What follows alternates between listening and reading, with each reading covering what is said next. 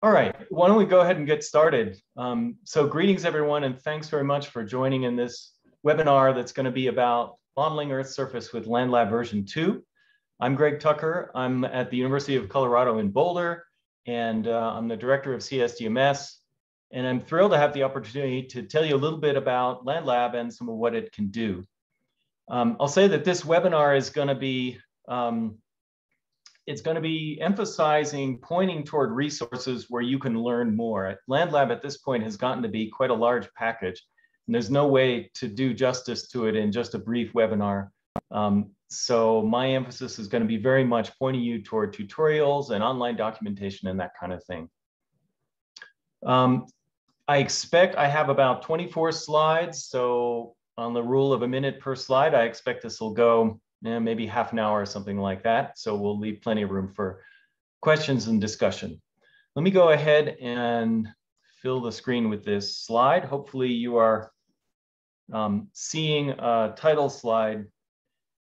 Let me also say that I encourage you, if you've got questions as we go, don't hesitate to interrupt. I won't be able to see if you use the raise hand function as I'm doing this presentation mode. So just go ahead and jump in with questions verbally if you've got them.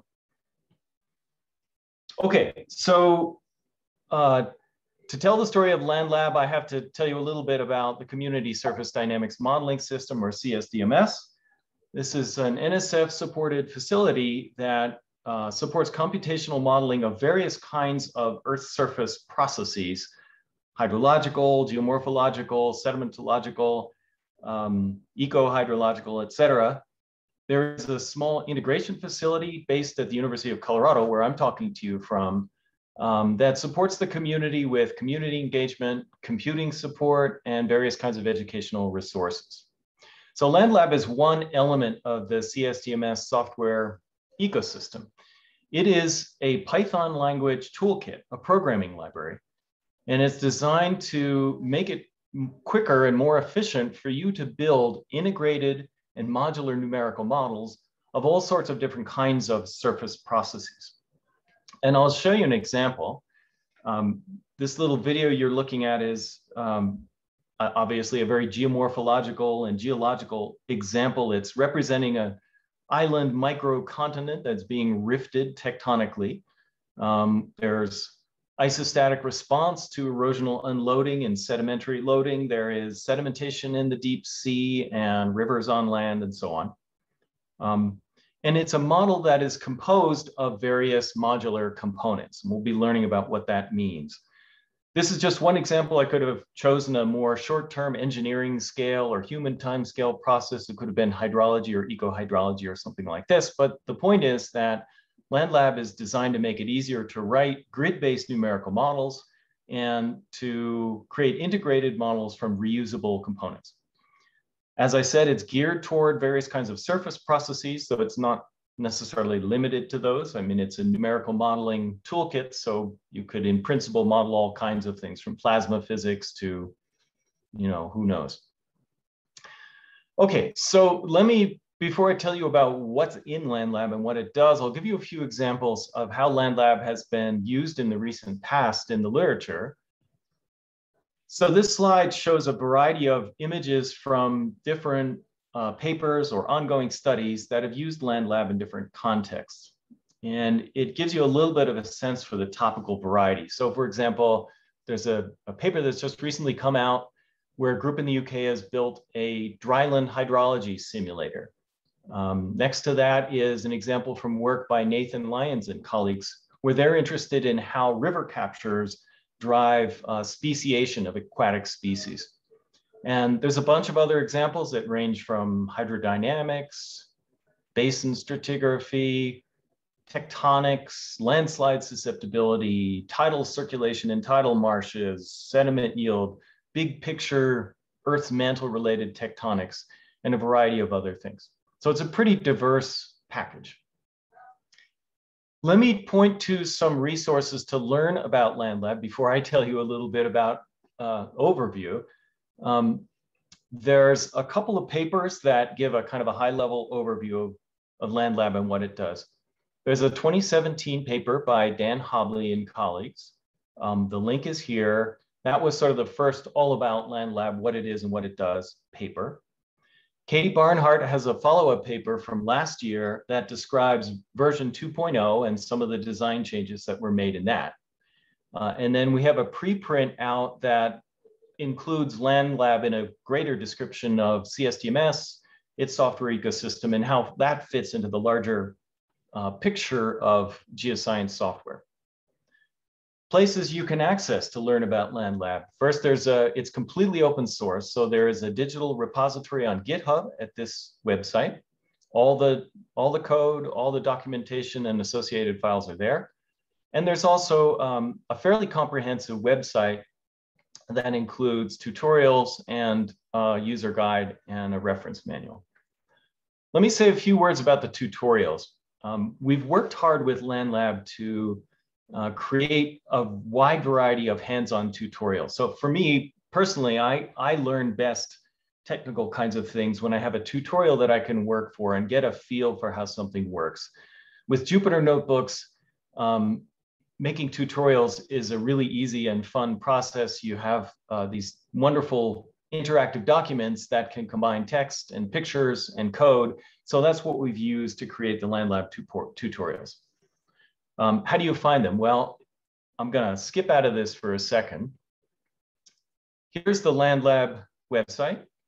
You'll notice that across the banner on the top, one of the items here is tutorials. If I click on that link, there are some instructions on how you can connect to the tutorials. And here I've listed some of these. So one of the ways you can do it, if you want the tutorials on your own computer, where you can open them up in a Jupyter Notebook, you can clone the repository. And here's the address of the repository. You'll find the tutorials under the subfolder Landlab Notebooks Tutorials.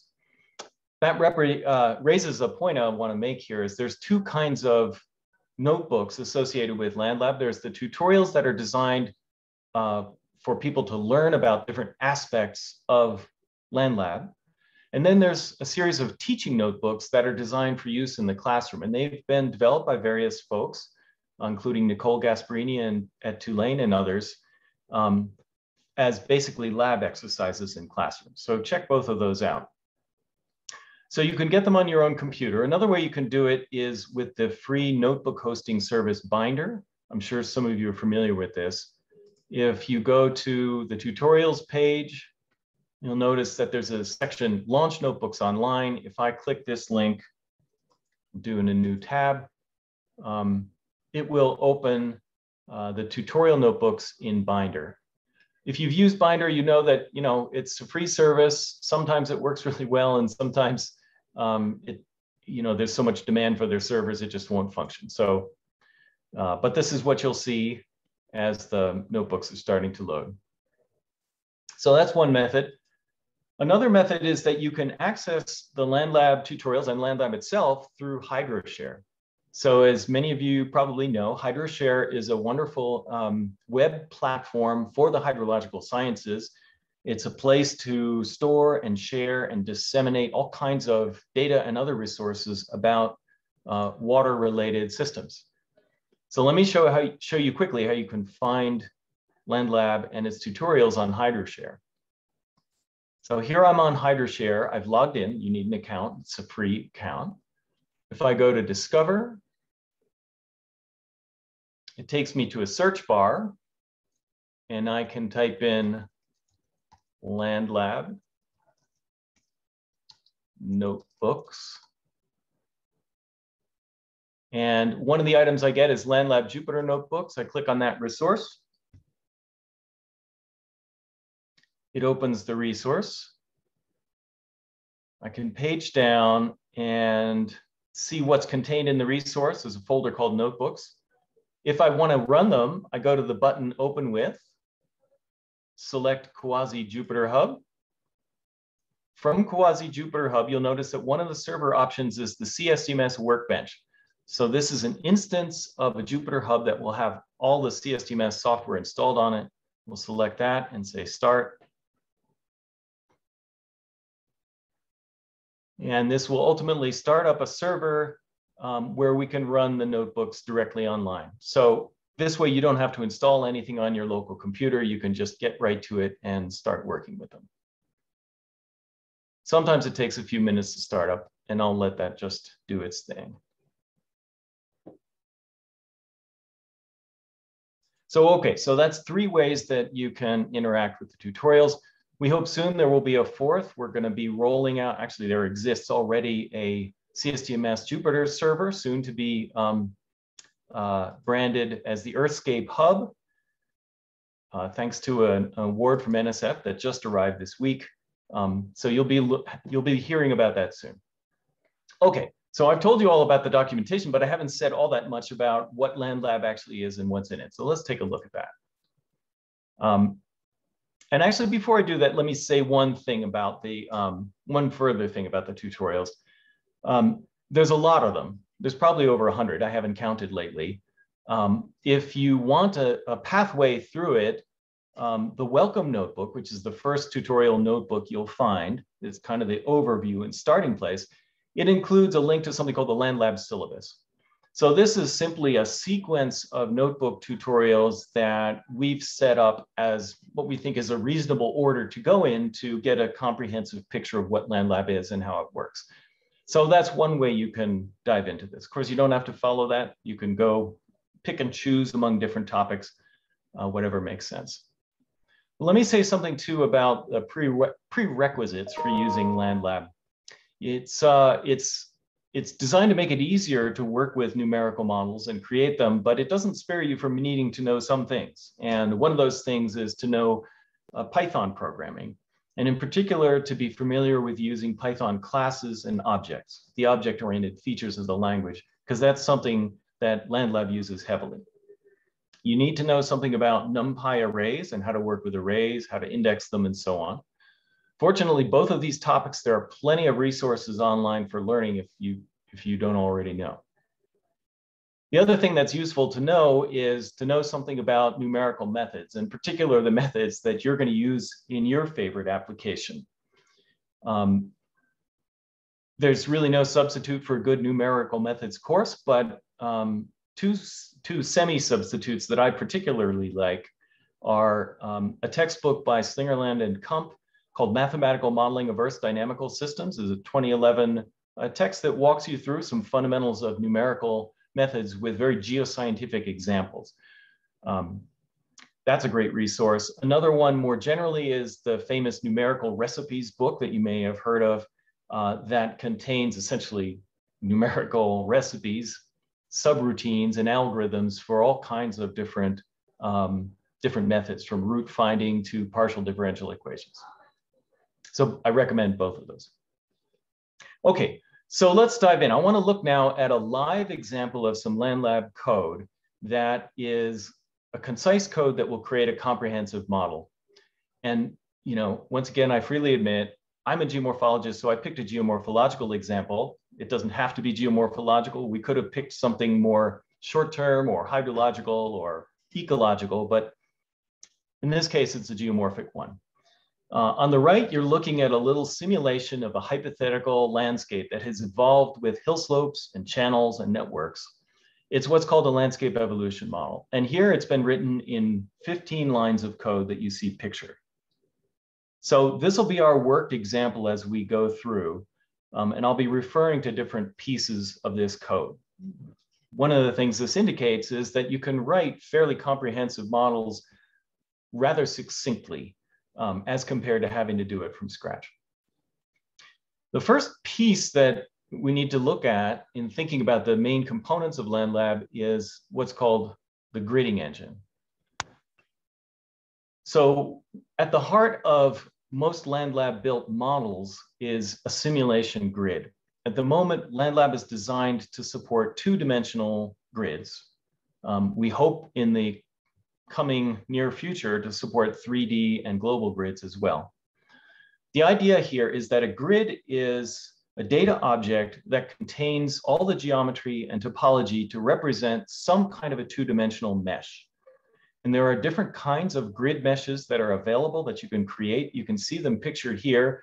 So raster grids with regular spacing and a Cartesian orientation, hex grids, unstructured grids based on a Voronoi diagram and a Delaunay triangulation, a subset of that called radial grids, and a relatively new type that comes out of work by Katie Barnhart and Alison Pfeiffer called a network model grid that really focuses on the topology of a river network or really any kind of network.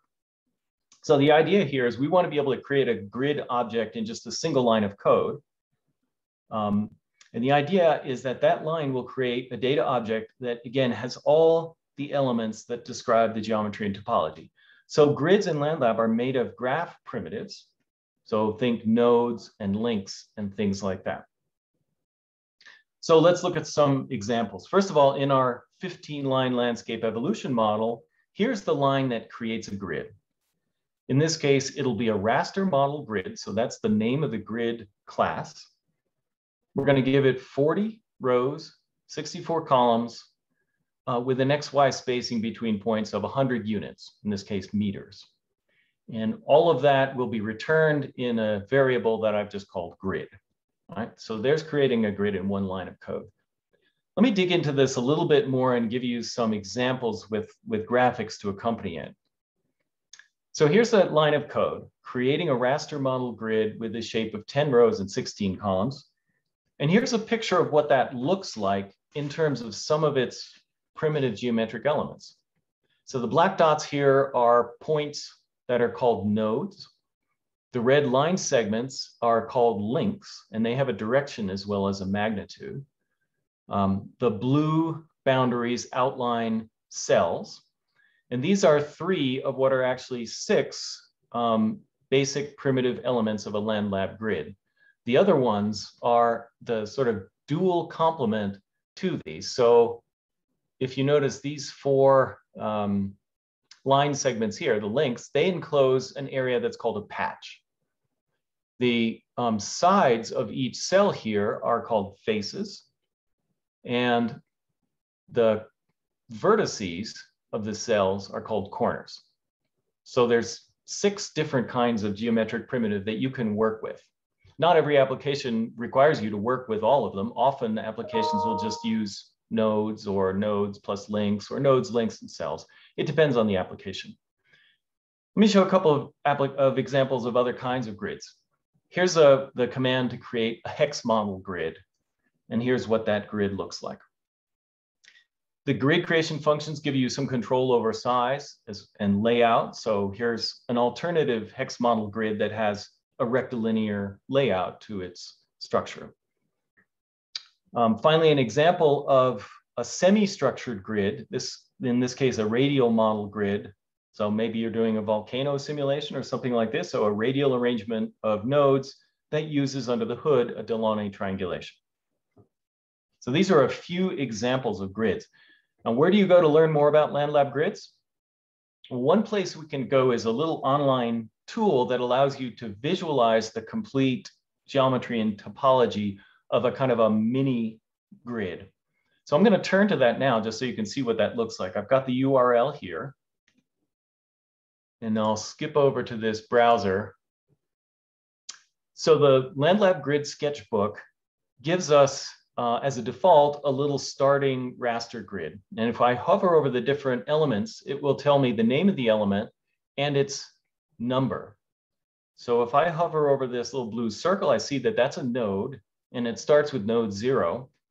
And from this, I can get a sense of the numbering scheme. So if I go left to right, I've got node 0, 1, 2, 3, and then I go up to the next row, 4, 5, 6, 7, etc. So this is an indication that the numbering scheme for all the elements is bottom to top and left to right. And that applies to all the elements. So if I hover over this, this is patch 0, patch 1, patch 2, patch 3, etc. And I can find out the same information for links, faces, cells, and corners. I can switch over if I want to a hex arrangement. I can switch to a radial arrangement. So it's a neat tool to help you picture how a grid is composed of its various geometric elements. And if you need to know the numbering of a particular thing, like I want to monitor what's happening at this link here, it's a good way to go and find out which number it actually is. The one limitation of this is that there's a limit on how big you can make these. So, once you get to hundreds and hundreds of grid points on the side, this tool doesn't really work anymore. But there is an alternative, and it's sort of built in. There is a plot graph function that you can import, and it will display all the elements of a grid or subsets of those elements with the numbers displayed directly. I won't show that live now, but I'll point you to a tutorial. It's called the Landlab fault scarp tutorial that shows how to use this plot graph function. There's also a tutorial on introduction to the model grid object that'll tell you more about working with grids.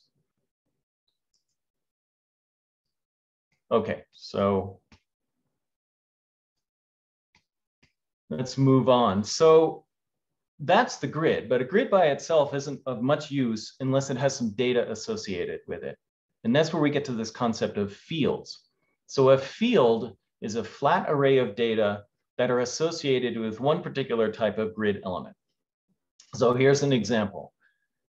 There's a function associated with grid objects called add zeros. Its purpose is to create a new field filled initially with zeros with a name that you give it. So here's the command to make a field. Here's the name. I'm going to call it topographic underscore elevation. And I have to say what kind of element I want to associate it with. In this case, nodes. What this will do is to create a new array. It's a flat array where there is one value per grid node. I can then access that array in a couple of different ways. I can access it through the variable that I used here, elev, or I can access it through the grid itself, because the grid will remember a list of all the fields that are associated with itself. So if I say elev is grid at node topographic elevation, it says true, meaning those two things are looking at exactly the same data in memory. So that's all I'm going to say about fields, other than quickly looking at an example from our mini landscape evolution model. But you can learn more about working with fields from the user guide section, about adding data to Landlab grid elements. And there's also a working with fields tutorial. Let me just briefly skip out of this to show you where the user guide lives. That's easy. If I go back to the home page, the second banner item here is user guide. And you can see there's a whole bunch of topics here.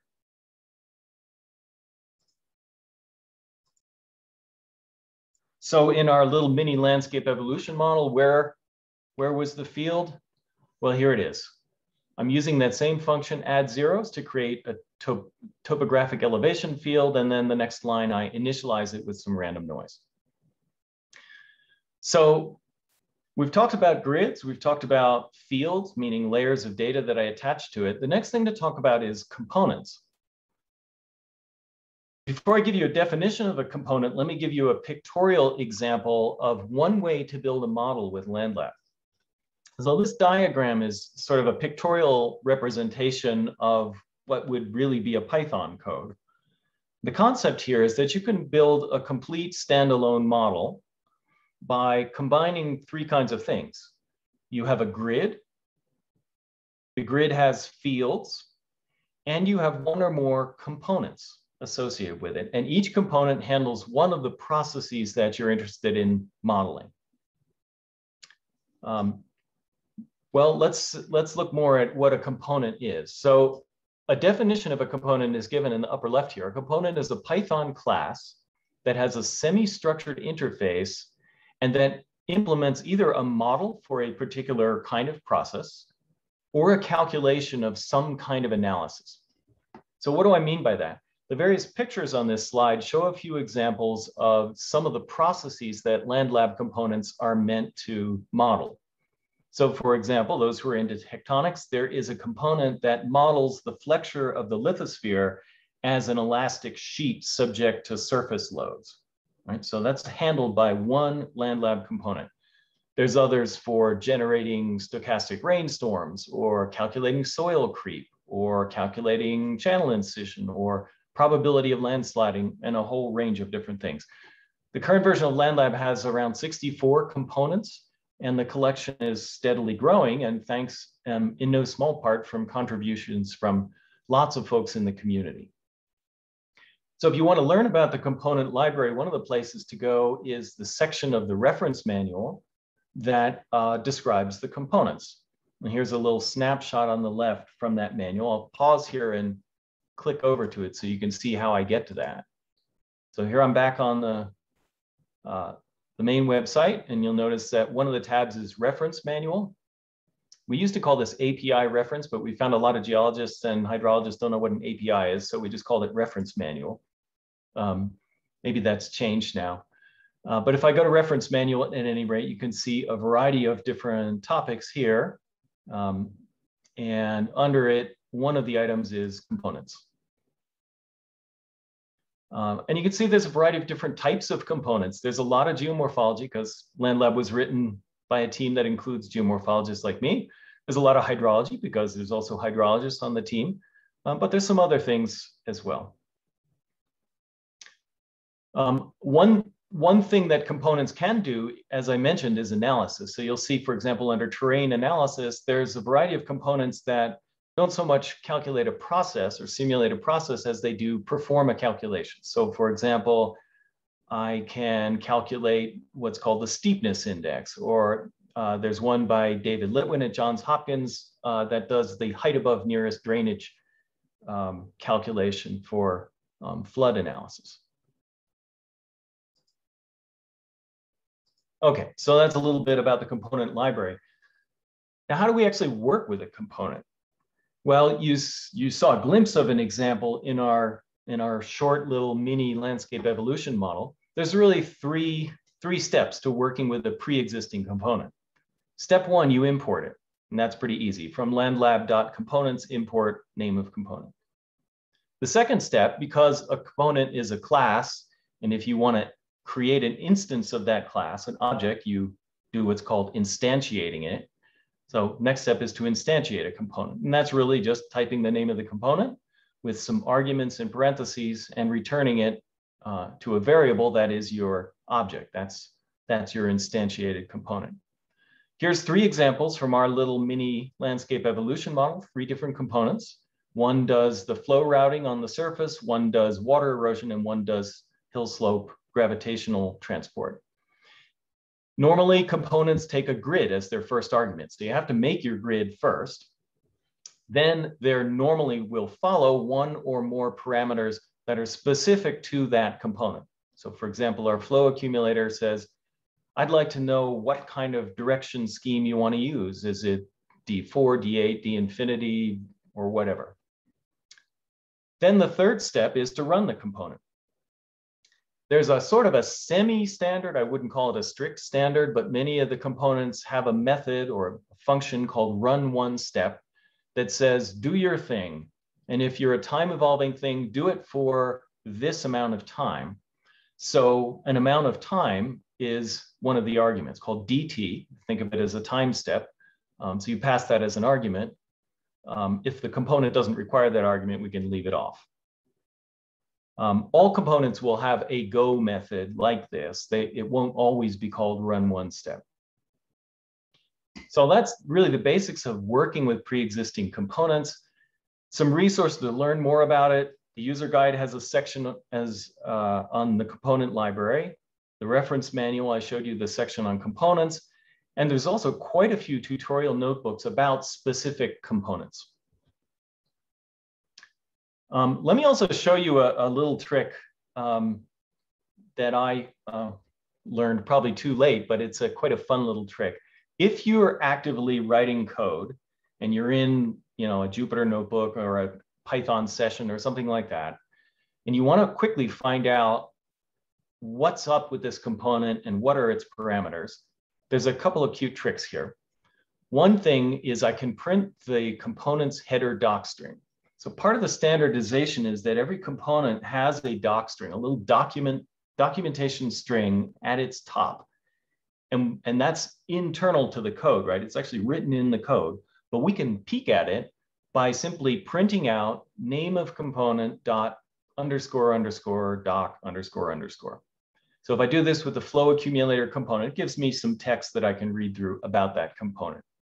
Sometimes that text will list all the parameters it takes and what their units are and things like that. Sometimes that information is provided instead by what's called the init docstring. So another thing I can do is to print out the init docstring. Here's an example of that. In this little line of code, I'm going to the linear diffuser component, going to its init method. So that's what's called the constructor, or it's the thing that sets the component up. And then say, give me your docstring. Again, double underscore doc, double underscore. And normally you'll find there a list of all the parameters that that component requires. So it tells me I need a grid, it needs this parameter linear diffusivity, here's what the units are, and so on. Okay, so far what I've told you is about how you would work with a component that already exists, but let's suppose you want to write a new component. That's something we definitely encourage, and it's not all that hard to do. I'm not going to tell you how to do it here, but I'll tell you where you can learn. There's a couple of places. One is an introductory tutorial on how to make a component. It's called the Making Components tutorial. And there's another one on component design tips that gives you some tips and tricks on how to design a component that, that is somewhat standardized and conforms with usual Landlab practice. So this first one will walk you through the example of making a little kinematic wave overland flow model. So it's kind of a fun little exercise. Okay, let's see. Let me say a few quick words about numerics. Landlab, after all, is a package for writing numerical models. So what about numerical computing and numerical functions? So one thing I want to point out is that because we have this graph-based data structure representing a mesh that has lots of different kinds of elements connected to one another, it opens up the possibility of doing a lot of different kinds of numerical solutions. So finite difference, finite volume, finite element, all these are in theory possible. We have done some work to provide some built-in numerical methods, but it's by no means complete. One thing that I'll point out with a little code snippet here is two particular numerical methods. So this is a code snippet that's from one of the sort of first introductory tutorials. It's called the Landlab fault scarp tutorial. And it walks you through the exercise of creating a diffusion model to model diffusion of an uplifted fault scarp. One of the functions that's used is the one that I'm showing here with the pointer called calcgrad at link. And that's a numerical function that goes to each link. Now, a link is a line segment that connects two grid nodes. And all it does is it computes the gradient in the field that you give it between those two nodes, and it assigns that gradient to the link between them. So it's a nice handy tool for gradient-based models, things like a diffusion model where the temperature gradient or the land surface gradient or the chemical concentration gradient or whatever gradient you care about is part of the solution. Another example on the one of the lines in the middle here is calc flux div at node.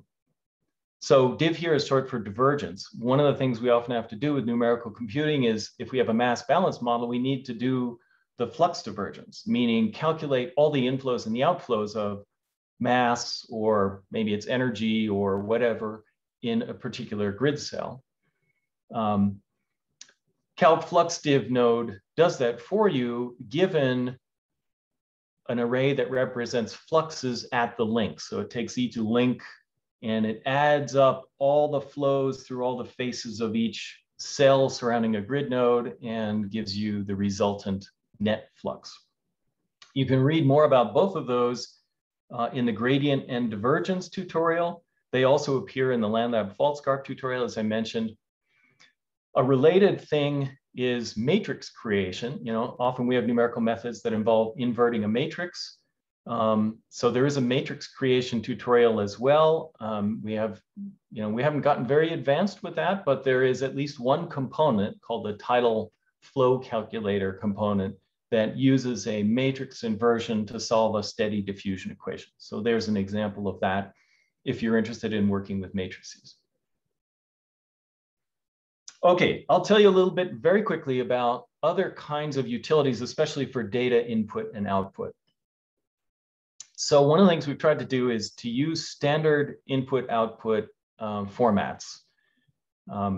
One of the things that means is that we use standard format text files, the so-called YAML format, to read parameter input. So there's a way, if you write a little text input file in that format, you can read it and Landlab will parse it. For grids and data, we make use of 3 formats.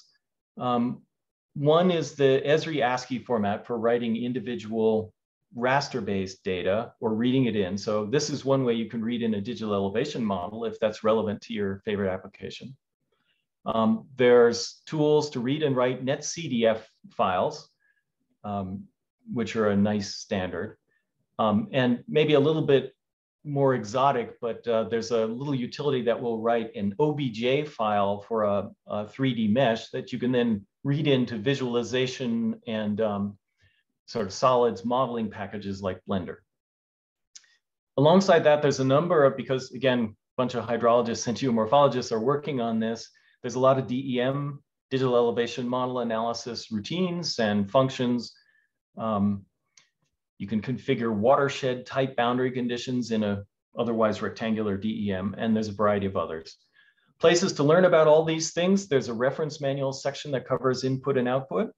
There's a tutorial on reading DEMs into Landlab and various terrain analysis tools. You'll see under the list of tutorial topics, terrain analysis is among them. Okay, I think the last thing I want to say here is has to do with contributing to Landlab and getting involved. Landlab is a community resource. It's open source. It, at this point, has a lot of different contributors and developers. A lot of folks have gotten involved in, anywhere from raising or answering issues. Here's a little snapshot from the GitHub issues page. You can see it's sort of an active conversations ongoing. We certainly encourage people to, if they want to help review a pull request, that's great. And I really want people to feel encouraged to contribute new components, new capabilities, new utilities, whatever it may be. This is not meant to be a closed shop by any means. Landlab is meant to be a resource for the complete scientific community who are interested in Earth surface processes. So I encourage everybody to get involved. And probably one of the easiest ways to do that is simply to, if you have a question or an issue, or you found a bug, heaven forbid, or you see a need for a new enhancement, go to the issues page on the GitHub site, again, github.com, landlab, and simply post an issue. And folks on the development team at CSTMS will try to get back to you as soon as possible. So that's about all I have for an overview. I'm happy to entertain questions. I've put my own email address here, as well as, oops, let me go back to this, the CSTMS contact, and a reminder of the Landlab website.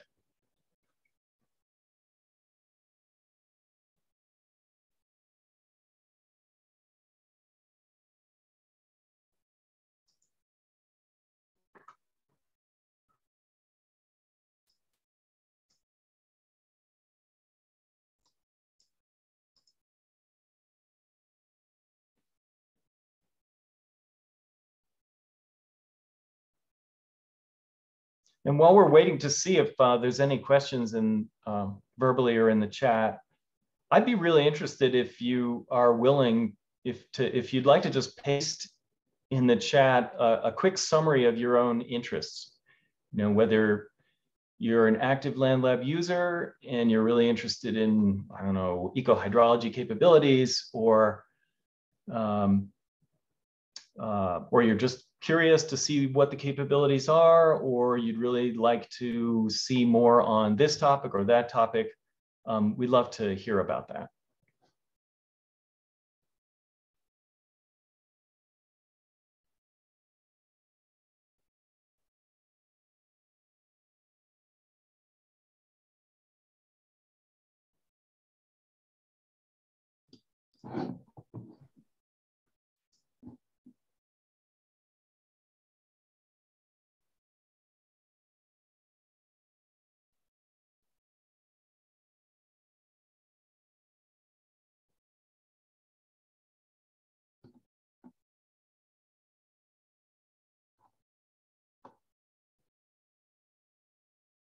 Interesting. I'm seeing some different applications roll in the chat.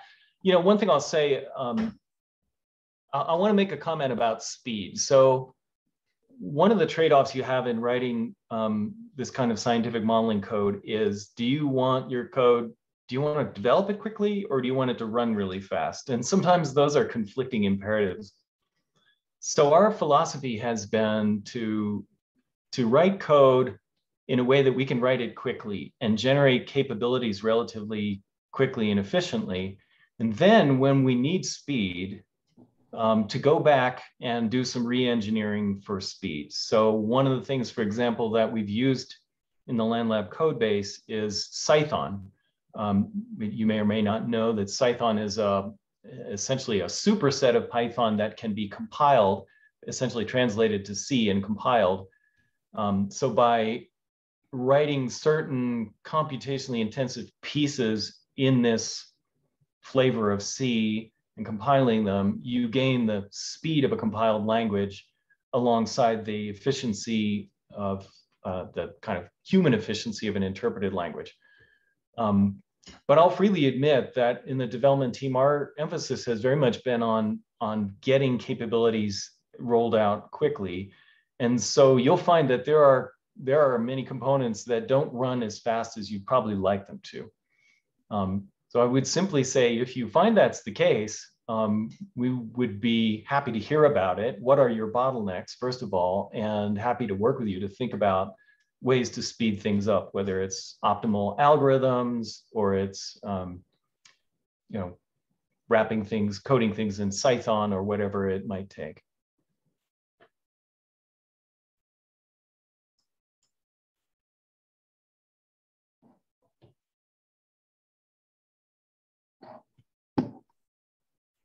Okay, well, I would suggest we can wrap up at this point, and I'll wish everybody a good day, but I'll hang out for a few minutes in case anybody has any specific questions or Greg, thoughts. you actually do have a couple of questions now in the chat.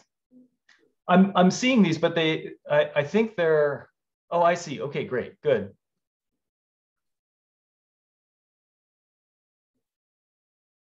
Okay, so there's a question about, could Landlab be used to model processes other than physical? Well, let's see. I'm not totally sure what you mean by other than physical. I suppose I think chemical or biological. And if that's what you mean, yeah, of course. Although we have a linear diffusion component, and because it was written by geomorphologists, we tend to use diffusion theory to represent soil moving across hill slopes. But of course, diffusion at its core is about motion of molecules in solution, right? So there's a chemical process that one could model. You could model things like the descent of a weathering front in a geochemical system. I saw at least one published application in an ecological context for frog habitat. And if I understood right, I think they were using Landlab really just to figure out the local moisture in the landscape. So they weren't really directly modeling a biological process, but they were using it as part of an ecodynamics kind of approach. Another application that I think is really cool is something that Matt Rossi here at the University of Colorado has been working on. He's interested in how the growth of trees in a forested montane landscape can drive the gradual turning of rock to soil. And so he has used the NetLogo agent-based modeling package to represent the individual trees and the seeds that they spread across the landscape. And then he's married that with a Landlab module that moves the soil down slope over time. So in principle, you can do a lot of different things. Anything you can do on a grid, essentially with grids and fields, you can model.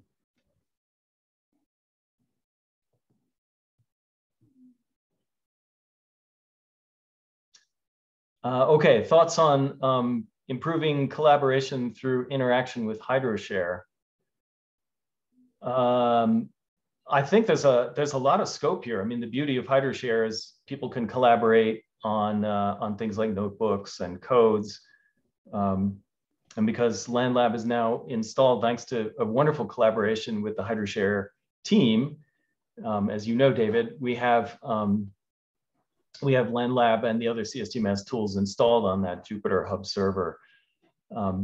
So it's a nice way. I think one of the neat possibilities is bringing models and data together. You know, one of the great things about HydroShare is it's a great place to store and share data, and the fact that you can run models on the same platform as you have your data makes that model data integration process a little bit easier. In terms of geotiffs, that's something that we'd like to do, is have a geotiff capability. GDAL is super powerful. I've been hesitant to make it another dependency of Landlab itself, but it's pretty easy to integrate GDAL functions and libraries with Landlab calculations because they're all because of GDAL's Python package. Stephanie, you can go ahead and ask your question. Oh, thank you. Hi, I'm Stephanie. Thanks, Greg, for your presentation. And thanks for everything you do for the community and with Landlab. So I guess a little bit of my background, I'm a kind of a tectonicist, and I'm doing a project in tectonic geomorphology. One of the things that I'm interested in is like fault block rotation in the basin and range, sort of Eastern California shear zone. And I know that this is currently a 2D kind of landscape evolution model. And I know that there's some components like the normal fault component and some tectonic components. And I was just wondering what kind of, like, I'm interested, like I said, fault block rotation. And I was wondering like what kind of options are there for like that kind of tectonic situation and looking at the geomorphic evolution in particular. Associated with that. And I don't know. Yeah, it's a great question, Stephanie. So far, the various tectonic pieces in Landlab, the components are kinematic, well, and Right. the flexor components. In other words, not dynamic. And you would know better than me, but my sense is that deformation codes are pretty computationally expensive. Mm-hmm.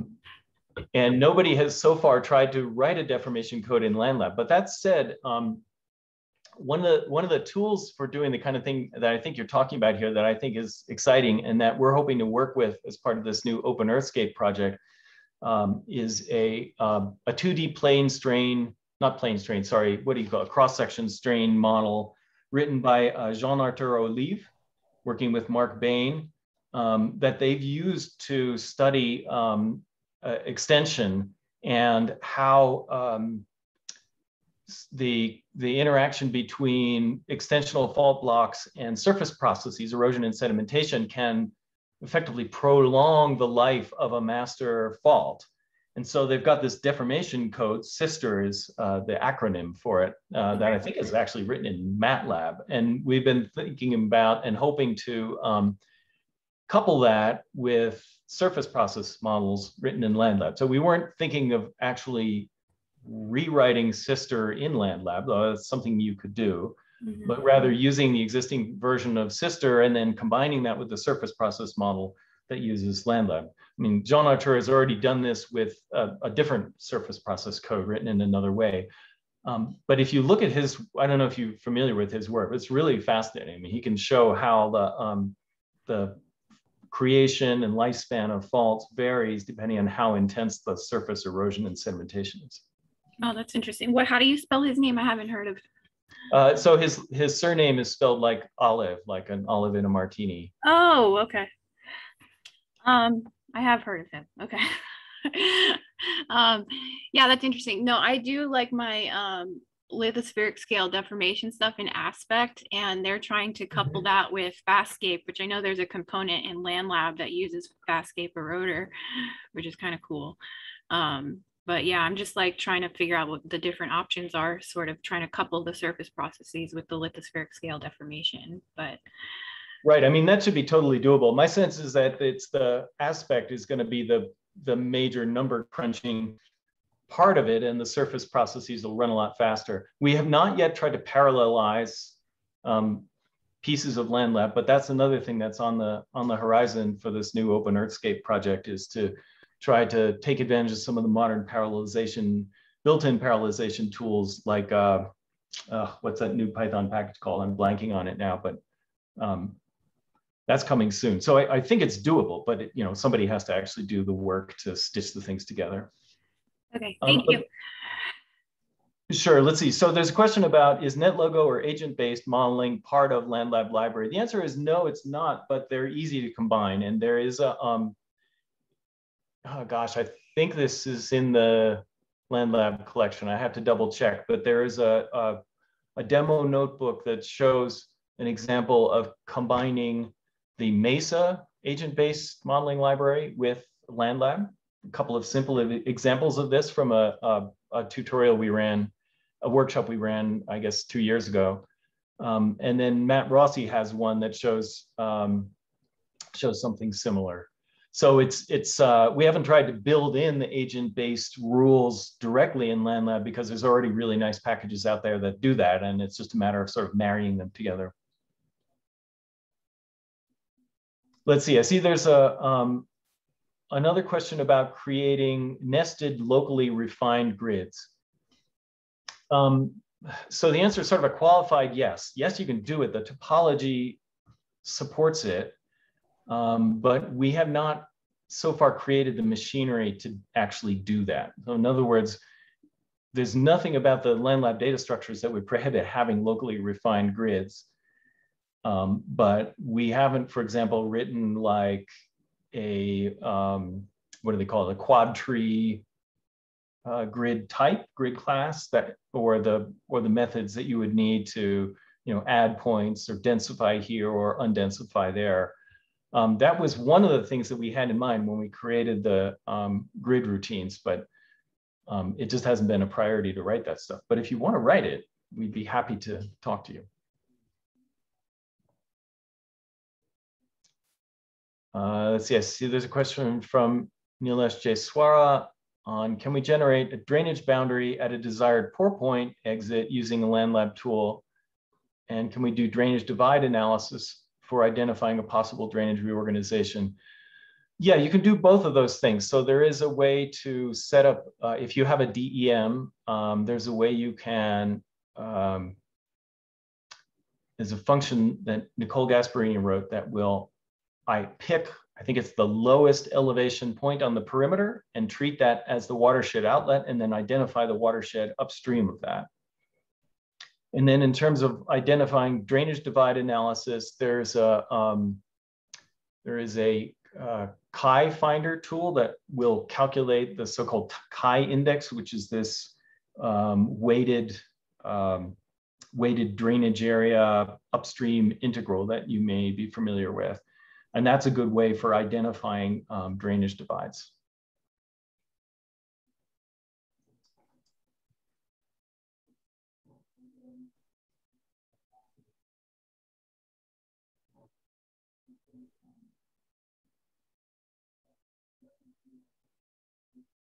Well, look, as I say, we're always happy to answer your questions. Please feel free to reach out and contact me, or contact CSDMS at csdms.colorado.edu. Or if you have a a Landlab specific question or a capability or something like that, I highly encourage you to go ahead and post it on the Landlab issues board. But for now, thanks again for tuning in, and I wish you all a good weekend.